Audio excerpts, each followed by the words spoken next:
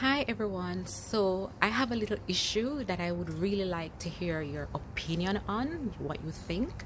So I'm meeting a group of scientists this week in Italy.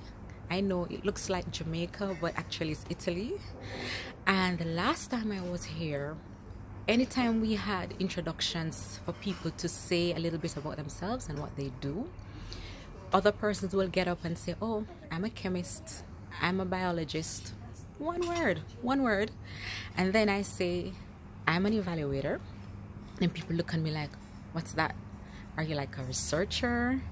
And then I'm like, no. And then I have to use a couple words to explain exactly what it is that I do.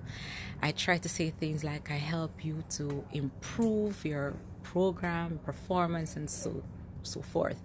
But I find it challenging just using one word for persons outside my industry to understand exactly what it is that I do. And then I recently found an article. I'll put the information, I'll write the information as well.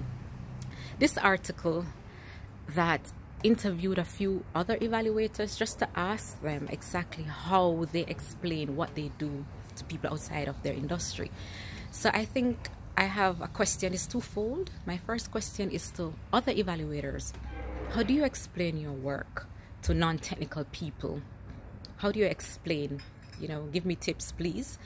And for persons who are not evaluators, for persons who are outside the industry, what do you understand when someone says, I'm an evaluator? So thank you very much. You will help me this week when I have to interact with these scientists and to explain exactly what it is that I do. Thank you. Bye.